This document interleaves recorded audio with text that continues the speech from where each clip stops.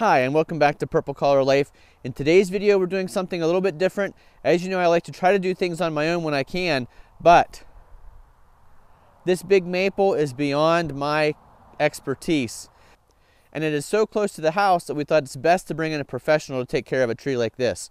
So I've got Mike here, he's going to take care of this tree. I'll put his contact information down below in the description. So if you need someone to come and take care of a big tree like this that's near your house, perfect person to call. I'll put that contact info down below.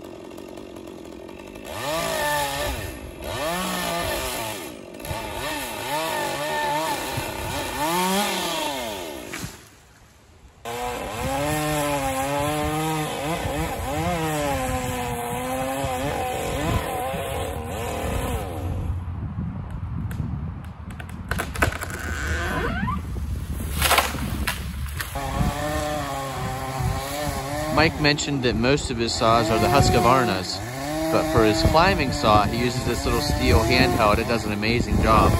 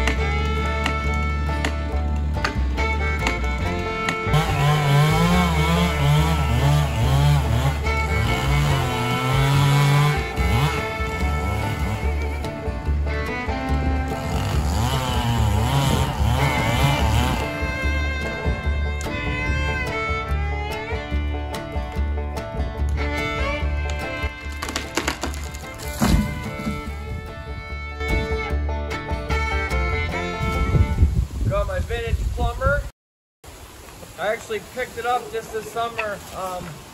So I always had like shorter handled ones, which work, but you only so much leverage you can get. Right. So I was at Saxonburg down at Penn's Colony. Yep. You ever go down there? Yep.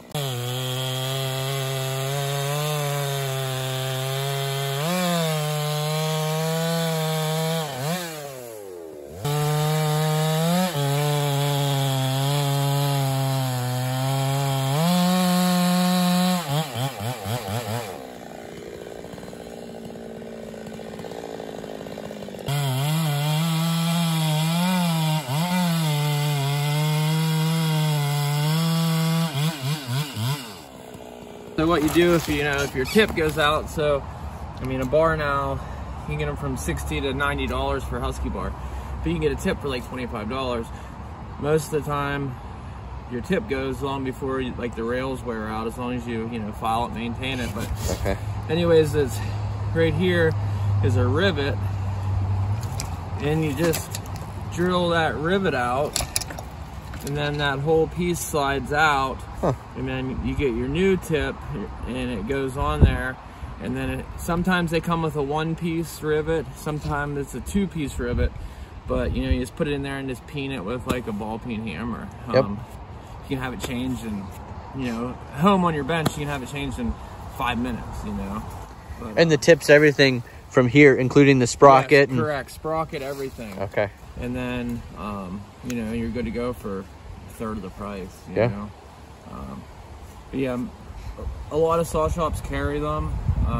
If they don't, you can easily ask, they can order them in for you, or you can just order them online. There's a couple good suppliers that, that like I found stuff, but I always try to support my local saw shop as much as possible within reason.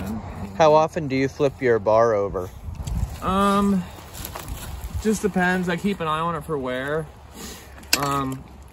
A good way to change, like I just threw the chain, so a good way to check it, like if you're doing the chain, is just to run your T-wrench on it. Okay. See, like right there, I'm starting to get a little bit of a burr.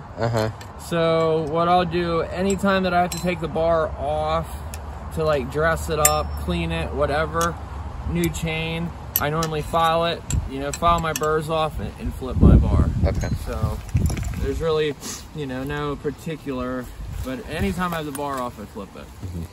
Just to keep it wearing evenly. But like this tip, you can even see it's starting to get like chunks out of it. Oh yeah, yep. And that's just from, but I also keep it greased too, because I was blowing a lot of tips out when I was cutting timber, but we bore cut a lot, so we're using our tip most of the time to do our cutting. And if you get your rakers a little hot, it's hard on them, and they'll just break. So anyways, they always come with a little grease gun, like Huskies do anyways, and you can grease this little, in the hole here, and it has a little grease gun. I have one with me, but anyways, it keeps extra lubrication on there. And I was going through tips like crazy when I first started logging, and then I realized, like, why aren't I greasing this? And once I started, every morning when I'd fill a saw up, I clean the air filter and grease the tip, and I started getting a lot longer wear out of the bars also. So it's probably asking a lot on a longer bar for the bar and chain oil to get the whole way from down at the end to the tip. And I always, keep them cranked. Like this saw, you can adjust it more or less, and I normally have it like 3/4 out, so it's pretty much, the only time I turn it up higher is if I have my Alaska mill on it and I'm milling, and then I turn it up the whole way. Okay. And sometimes it's not even enough oil. Some of the Alaska mills, you can get a little like auxiliary oiler that goes on the end to help just keep it lubricated. So I should probably get one, because the bar I have on my mill, the main one, it's 48 inches, so time, like you said, time the oil gets to the end, you're not getting much lubrication into, your bar.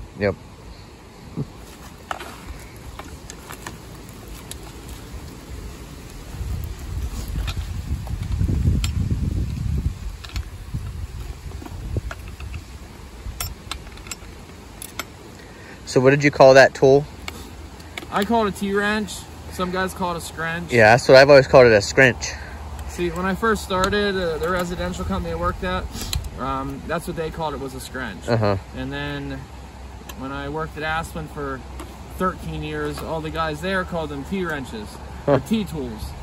So I just picked up on it. But yeah, it's funny, like half the ARB community, it's one thing, oh, that's a T-wrench, that's a scrunch, It's funny, you get on like forums or on different Facebook pages, and you want to start arguing with the guy, like the Husky versus Stihl argument. It's the same as like a T-wrench versus scrunch, but same tool, same concept. But yeah, it's funny. Or I'll say to a guy, oh, grab me a T-wrench. They're looking at you like, what the heck's a T-wrench?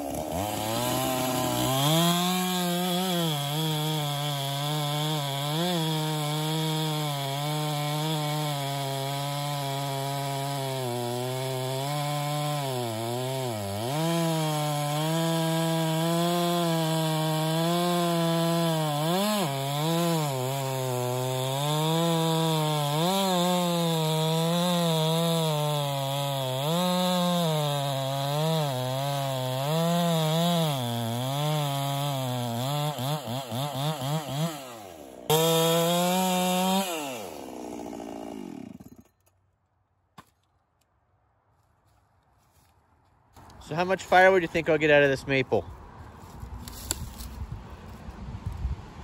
Definitely a cord, I would guess, you know. Yep. I mean, you start splitting these, make wood quick. Yep. Yeah, I would definitely say a cord. What do you think?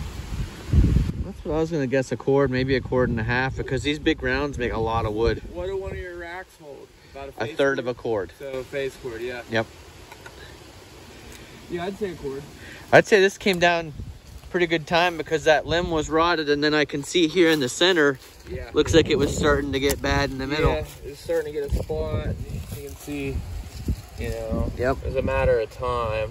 Yep. And I saw a funny, you can see there, and that was on that front Y, so it was starting to go. Yep. And that's the limb there. You can see the split.